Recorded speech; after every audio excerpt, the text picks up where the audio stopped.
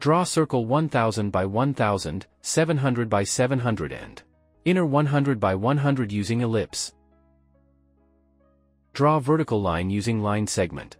Select and go to rotate 360 degrees divided by 3 is equal to 120. Alt plus click for equal 360 degrees distribution. Control plus D to duplicate. Select circle, copy and paste here.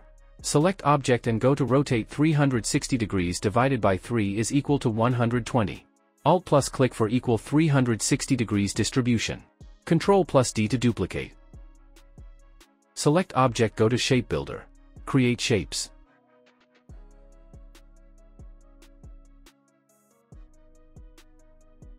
Select each object. Apply linear gradient.